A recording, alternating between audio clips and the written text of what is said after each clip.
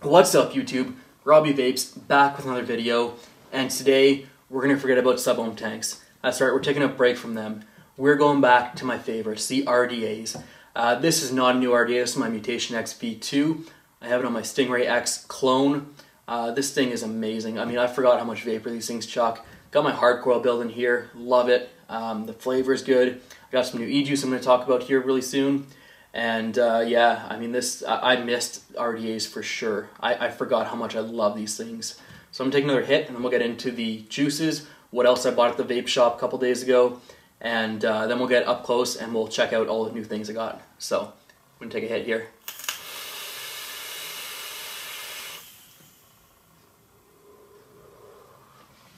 Oh, now that is vapor. Love it. Love it, love it, love it. Forgot how much I loved RDAs. Oh, so good. So good. So today we have 3 new vapes we're going to check out, 3 new e-liquids we're going to check out, all by the same line. The line is called Biovapes. We have 3 flavors here. I'm going to do them in order from my least favorite to my most favorite. Talk about some pros and cons to them. This is kind of like a mini juice review. I won't get into too much detail. Here we have the Apocalypse. This is a orange cream skull. Flavor's really good in it. It's a 60-40 mix. They're all marked as Max VG. This is the Synesthesia. This is a rainbow sherbet or rainbow ice cream type flavor. Again, flavor's there. It's really good. And this is my personal favorite. I love this juice. This is so good. It's called Scorch V2. It's a strawberry custard with a hint of butterscotch in it. And it is unbelievable. So let's talk about this. Let's talk about the con first. There's really only one con to this juice. It's got a really nice consistency. It's got really good flavor. But there is one con. These are all 3 milligrams, so that's what I've been vaping on. I've been vaping on 3 milligrams pretty much since I got into RDAs 3-4 months ago. I can't do much higher than that on RDAs, as I'm sure most people can't.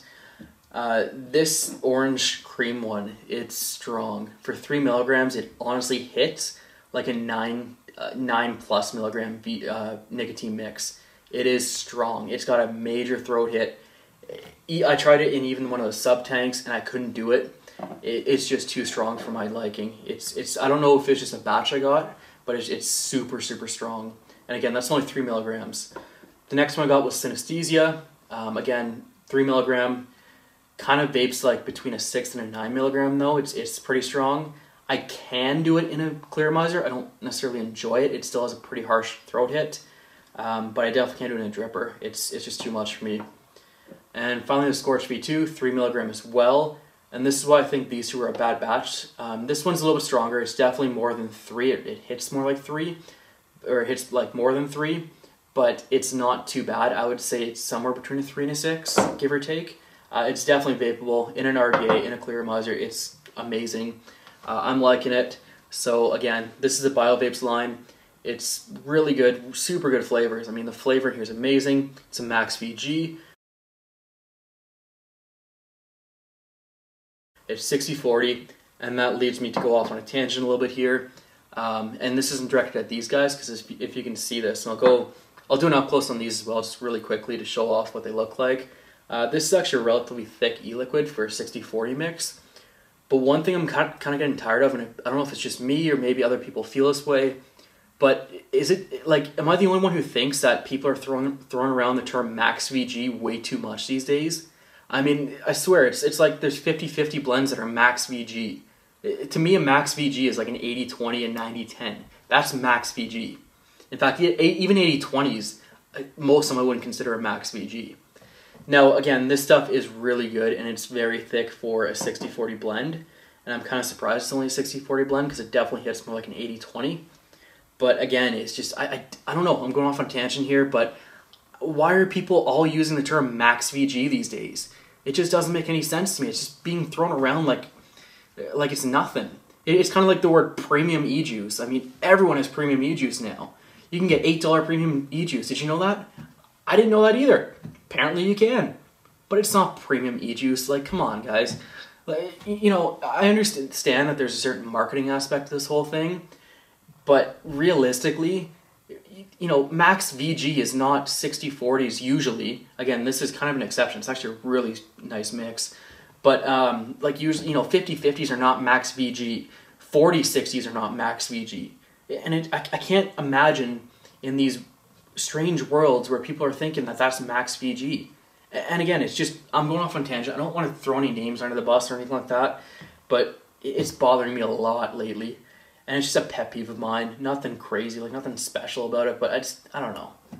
What do you guys think? I mean, are you guys tired of hearing about max VG all the time? Or is it just me who seems to be hearing about it? I mean, literally, I'm going to come up with a water that's max VG next. I'm just going to get a bottle of water, put max VG on it, and then I'm going to start selling it as vape or as e-liquid. Because that's what people are doing. I don't get it. I just... Anyways, enough about that. So I got some juices. Awesome, right? I also got something that's very important. Mine just broke a couple days ago, so I have to go out and get a new one. I'm really liking this one. This is a new ohm reader I got. This is USB chargeable. Any kind of phone, or the traditional phone, I think it's a micro or mini USB, will charge this thing. No problem at all. I'll go up close and personal with this one as well so you can see it. And lastly, the one thing I was really excited by, I've been looking for this for a while, and that is the El Diablo clone. And I'm not quite sure who it's by. It's by No Name, but it's a really good clone from what I can see so far. I've taken it apart. Haven't vaped on it yet. I've cleaned it out a little bit though, so there shouldn't be any machining oil in there or anything like that. I'll do a build on here as well, so you can see what you're working with on these ones. And from there, it's not going to be a special build. I was working on a really cool build I thought would work out, and it turns out it failed miserably, which I'm assuming is all part of building, right? I mean, you build a coil, it doesn't work as well as you thought it would, and you have to scrap it. I mean, that's just part of what us builders do. I mean, you build until you find the right build, and then once you find it, you end up vaping it, just like this hard coil.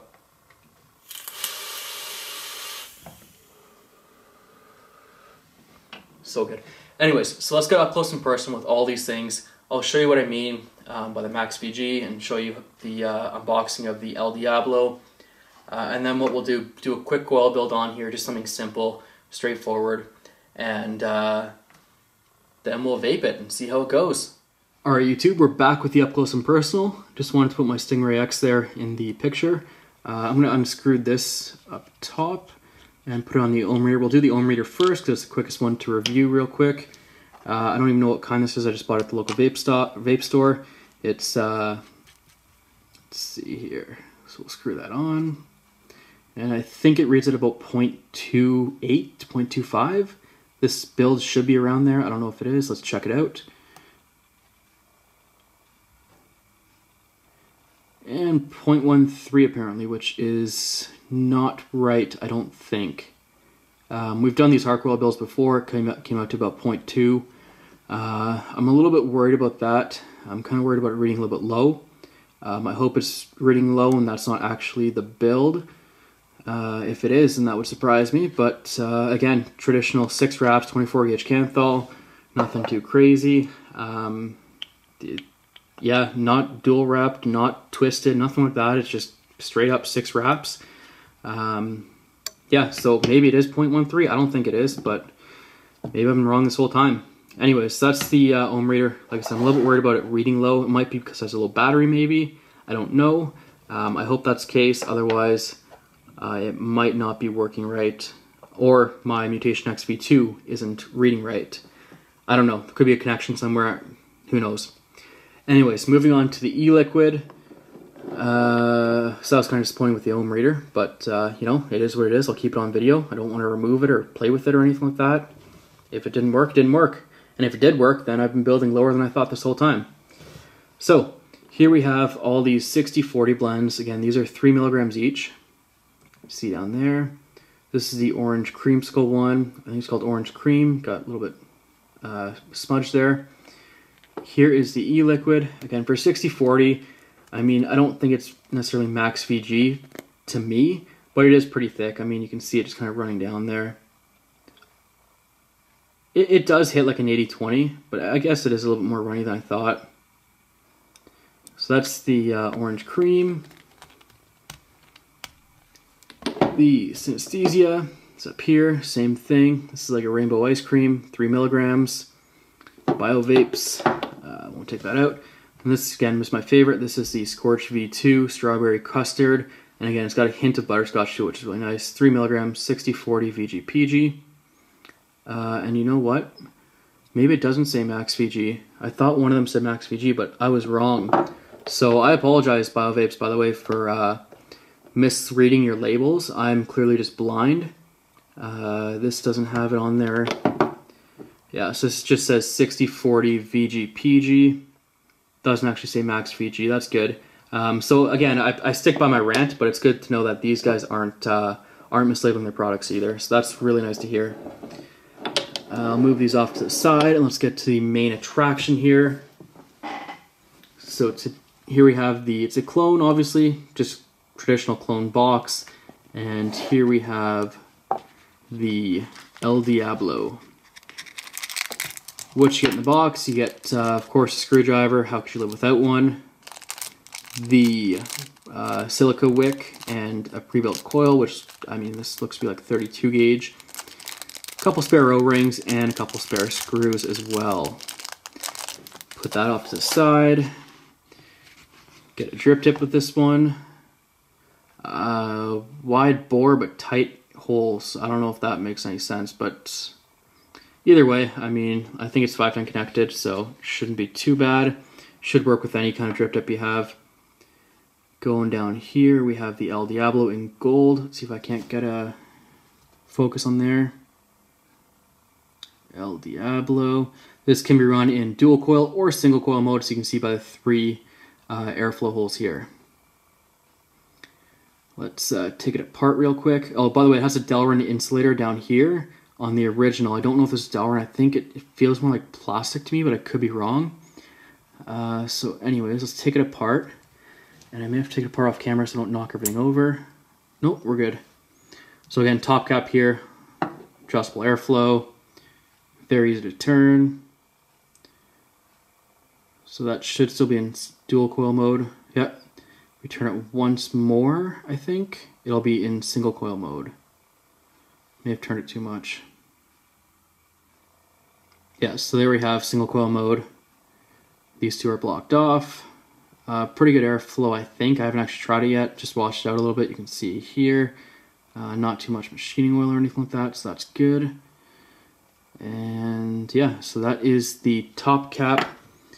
Coming up to the posts here. One thing I like is the nice big holes in here. Really easy to work on.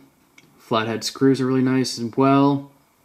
Again, let's just open it up, show you how big these holes are. Really easy deck to work on. Nice deep juice well as well. I like that.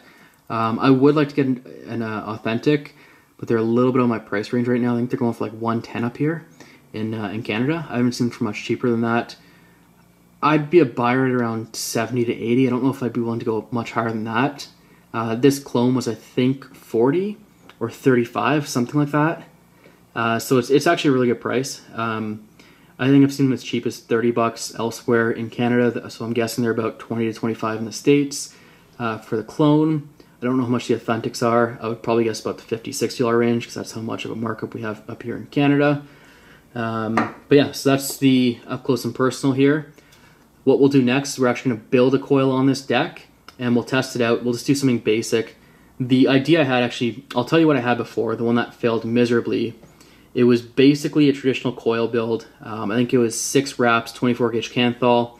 And what I decided to do on it to make it different was to put cotton through the coil as well as around the coil. So it was like flooded with cotton. It just had so much cotton in there. And what happened was it got so hot and it just did not vape well at all. There was no flavor to it. You got a lot of burnt taste because there was just too much cotton there. The juice just couldn't soak up fast enough. So it failed miserably. I wanted to try something new for you guys. Clearly there's a reason that one hasn't been done yet. So again, just word of caution, you know, never put too much cotton in there where it has a hard time getting through. So that's it. Let's do a build, and then we'll vape on it later on. Alright guys, we're back. I have straightened out 2 pieces of Canthal here. Again, this is 24 gauge. I've got my build box off to the side. Let's try and grab this so you can see it. Just 2 straight pieces of Canthal. And again, this is going to be a pretty straightforward build. Nothing crazy. To straighten it out, all I did was use my drill and spin it around until it went flat like this. It actually came off this coil rack here. As you can see, it's not the nicest, and you just unroll it a little bit and you can see it bending right away. So all you have to do for straightening out Kanthal, get a drill out, and basically use it to straighten it out. Just power drill works perfectly well. Hold it on one side with a pair of pliers or something, and then start drilling it. It'll flatten out in no time. But anyway, so yeah, so we have 24 gauge Kanthal here. That's what we'll be using. And we'll put that off to the side because we already cut it. We'll be using a pair of needle nose pliers, which are really nice to get in there, especially for cotton. We have our wire clippers here, of course. We have some Japanese cotton here. I have tons of this stuff. Can never have too much though. And this screwdriver unfortunately won't work because it is a star, so I think I'm actually gonna have to use the one that it came with. So now I'm actually thankful it came with one. And actually this is some of the coils from my build last night on my Mutation X V3 on a single coil I did. This is just twisted 24 gauge Kanthal. I don't know if you can see that, but you can kind of see at the end there. Same strategy as what you do to straighten out Kanthal, but this time you have two of them together and just spin it around and it'll come out really nicely if you want to do a twisted build. Now again, for twisted builds, you're looking at a lot lower ohms, a lot lower resistance, so make sure you have a safe battery for these, especially because they can hit easily, you know, the 0.1 to 0.15 mark, no problem. I did a single coil one, it was hitting like 0.26, I think, or 0.28. I have a picture on my Instagram if you want to check it out. I'll put a link in the description below to that. But yeah, so I got my build stuff here. We're going to be using this screwdriver here to wrap the coil, if I can get it out. And then we'll use the screwdriver it came with to actually screw down the posts and everything. So let's begin. We're going to try and get this on camera here. It might be a little bit tricky. Just reaching over here for the bag. Grab out this screwdriver, just so we have it handy. I will not be using silica wicks. I prefer Japanese cotton. I don't really like silica. I've never really used silica. That's just my preference. I like the Japanese cotton. So let's grab one of these strands of Kanthal and let's see if we can do it on camera for once. It's actually extremely difficult, so I don't know how well it's going to work out. This is a really long piece of Kanthal too. I didn't realize how long it was. But I guess we're going to have a bigger lead then. So what I do, twist, put it off to the side, and then get some leverage, and then just start going around. So there's 1,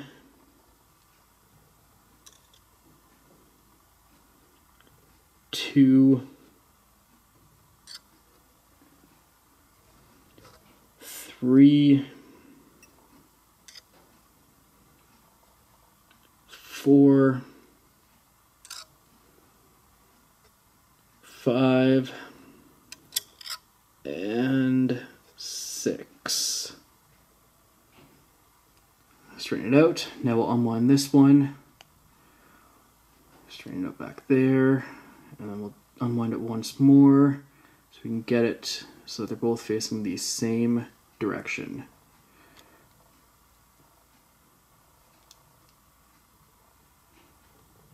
I find this is the hardest part, is when you have to unwind that leverage wrap you did initially. I don't know if anyone else has that problem, but I seem to have that problem a lot. Squeeze it together. Hopefully this doesn't screw up too much. And twist it a little bit more. It does have a nice little kick in it, which I'll actually use to get it away from the sidewalls. But yeah, so that's the first coil. So we've got one. I'm going to trim this down here, and we'll make sure that we don't have this much leads. I'm going to trim down the other one and probably cut it in half so I can reuse it again. So about there.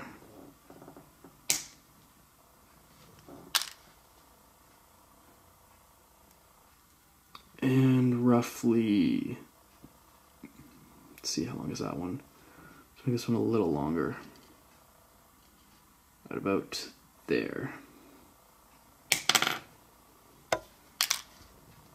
Okay, so there we have our first lead.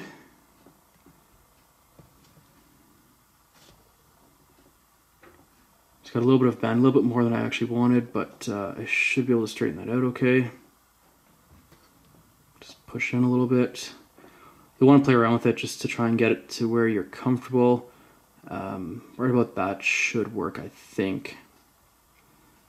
So let's put this in here. I'll move on to the second coil. Oh, it would help if this was unscrewed. And of course I wrapped on the wrong screwdriver. So let's just put that one on there. And let's unscrew these. In fact, I could probably do it by hand, but so again, just unscrew it. Same thing, unscrew it. And open up that last one as well. Alright, so what we're going to want to do is stick this one in here first in the center post, and then put this one in on this far left post. And let's see if it works out the way I want it to. It's not too bad. That'll actually work.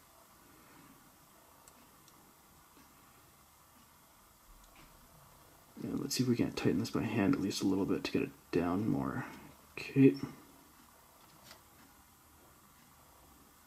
So again, you're only going to screw down the negative post first. You can leave the center post open because you'll be using it again for the other side. And we're just going to keep on trying to screw this. I don't like the screwdriver came with, but again, this is a clone, so I'm assuming you get a better one with the original. And that looks pretty good. We'll push it out just a little bit maybe, and that should work. Okay, so what we're going to do this another coil, 6 wraps on the other side. And again, got my piece of Kanthal, and we'll trim off a bit of it too, because it was just way too long. And that should be good. So again, take a screwdriver, twist to the side a little bit, and we're going to start wrapping. So there's 1, 2, 3, 4, 5, and 6. Same thing as before. Loosen the lead and unwrap this one full time.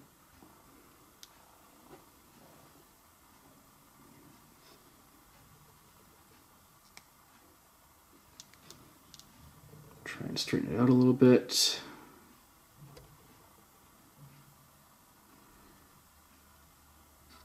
And that should be good enough. Push it into the side of the screwdriver, make sure it gets nice and tight. If I'm right, I'm going to guess this is reading at like 0.15 on this ohm scale, because it would be about a 0.2 to 0.25 build, I think, normally. If this scale is right and I'm wrong, then I apologize, and it turns out my builds are a lot lower than I thought. Thankfully I have pretty safe batteries, so I'm using AWT batteries, the 35 or 40 amp ones, I can't remember. But anyways, so let's just stick this through. Again, we want it off more center. Push it over, and that looks really good. So again, we'll do the negative post first, which is the outside post on a 3-post build. And on 4-post builds, it's the 2 outside posts, where the 2 center posts that usually connect together are actually the positives. In this case, we just have the 1 positive, and it's the middle one.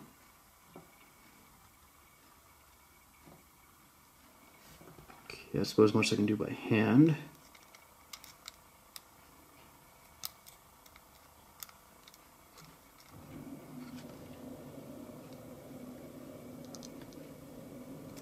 Should be nice and tight there. And let's screw down this center post. Let's do it by hand as much as we can.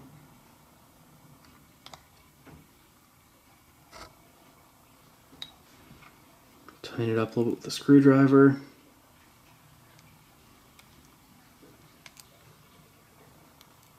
It should be pretty good. Yeah, so that's nice and tight.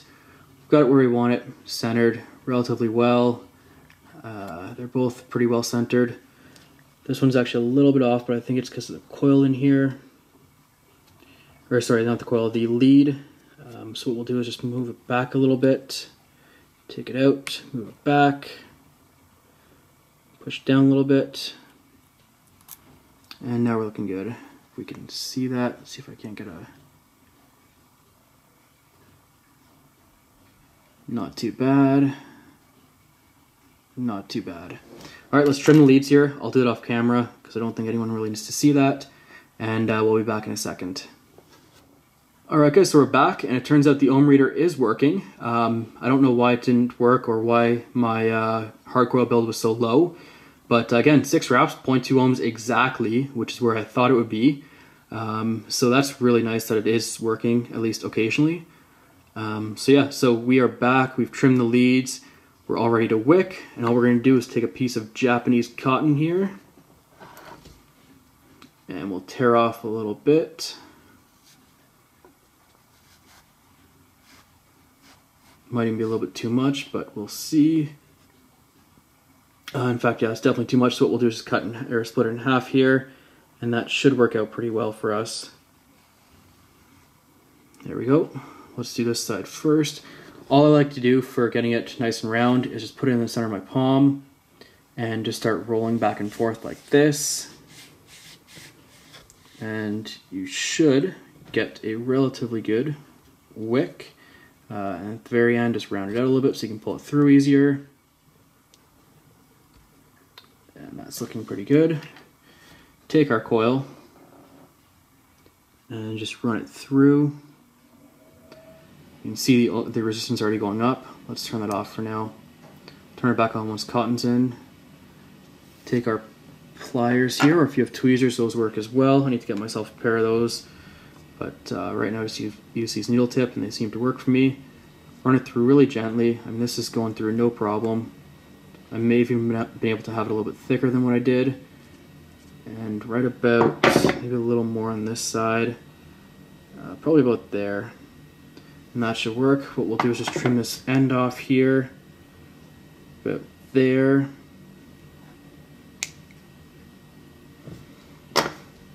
Throw it off to the side, and we'll use a screwdriver here to just tuck in this cotton.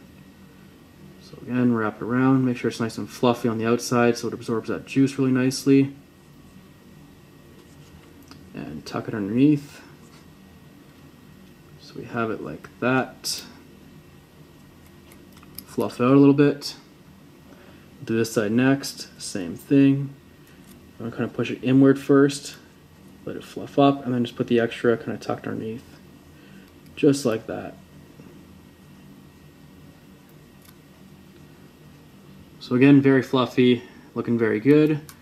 Don't think there's gonna be any issues with the top cap getting in the way, I don't think. Let's tuck that in just a little bit more maybe, and that should work. We'll do the same thing on the other side, and then we'll be back in a second here. Alright guys, we're back. We have now put cotton in both sides. One thing I forgot to mention is if the ohm reader is jumping around a lot, what I'll do is I'll actually put this on a mod and light it up to squeeze it together a little bit tighter. I was pretty happy with where it was. 0.2 ohms is exactly where I wanted it. Let's see what the resistance is with all the cotton in here. So it's reading at 0.35. It should die down once we juice it up a little bit. But let's do that next. And instead of using the Biovapes, I'm actually going to use the, what do we have here? Cloudburst Morning by West Coast Clouds. This is also a 3. I don't have very much left. It's kind of like a Fruit Loop blend, which I can't believe I actually like. This one's a little bit different. It's not too bad. But we'll use this strip on. This is definitely not a max VG. This is, I believe, it's a 50-50 or 60-40 blend, VG to PG. It's relatively thick. It's not too bad for something like this, but not exactly max VG, of course. So all we're gonna do is drip on top here as I make a mess. Just soak that wick generously. Same thing on this side.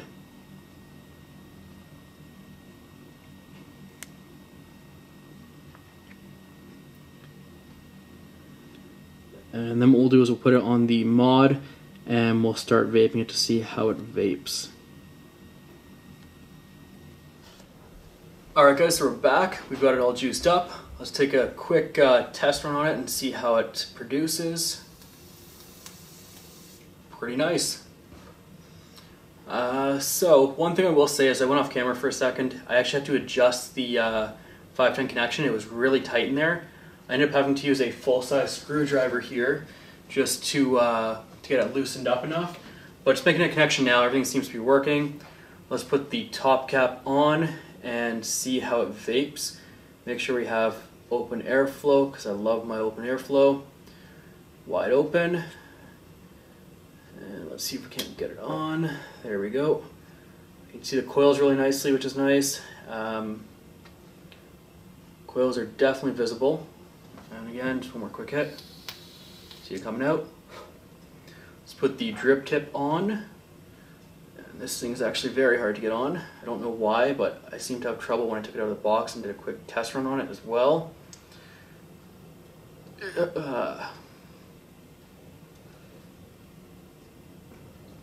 And we're good. Okay, let's open up the airflow again because I accidentally knocked it.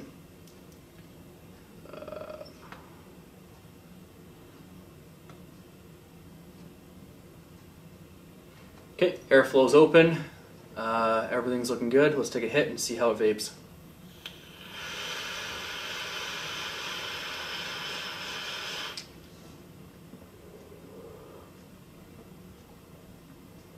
A little disappointing.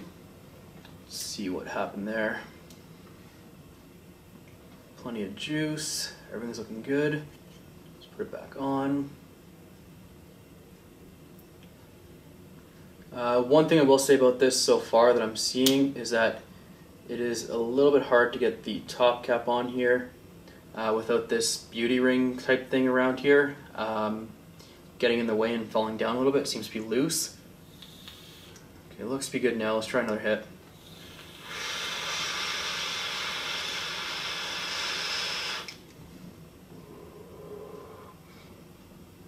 That's better. So yeah, so I mean, vapes like any other RDA.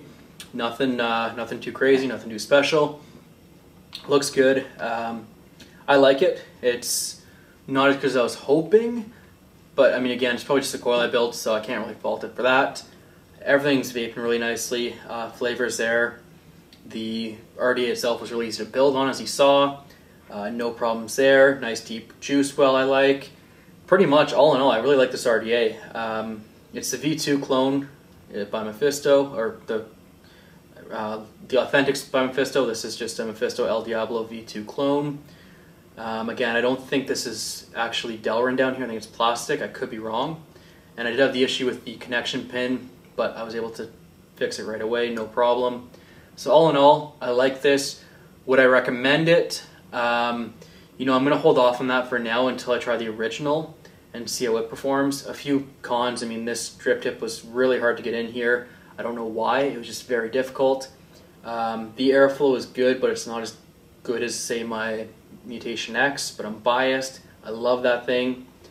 And overall, I mean, the ease of build, or how easy it is to build on, it's definitely easy to build on, so that's a huge plus. I was able to do two 24-gauge dual coils, no problem. Or able to run dual 24-gauge coils, no problem. Apparently it's at about 0.3 ohms. It's not too bad. And yeah, overall, I'm hesitant to recommend it, so I'll hold off for now. But I will say this, I'm going to try and get the original if I can get one for a decent price. And I'll compare them head to head if I can. If I can't get the original, then I apologize in advance. You're going to have to take this review for what it is. I mean, again, part of it's a coil build. I kind of rushed a little bit on camera, but overall, I'm happy with it. And again, I asked myself the same question. Would I rather have my $40 back, or would I rather keep this RDA? You know what, for me, it's another one for the collection. I'll be using it, it'll go in my rotation. The fact that I haven't done an RDA in a while, because I've been on the sub-ohm tanks for so long, is a huge plus, and it might be making me a little bit biased, but I'm happy I purchased it. I love it. It's not something I would recommend at this point unless... yeah, I mean, it's a clone, so it's hard to recommend this clone without trying the original first. Like, if you're asking, you know, what should I do, buy the clone or buy the original, I can't tell you. If you're asking if you spent $40 or $30 on this, would it be worth it? I think so, but then again, I don't know the price of the clones are in the States. It might be, like, I think, not the clones, the Authentics. if the authentics are only like 20 or 30 bucks more, I can't recommend it yet because I haven't tried the authentic to see how close it is. There's a few small issues, like I said, but nothing huge. I'm happy with it. I guess let's end the video on that. And until next time, YouTube, happy vaping.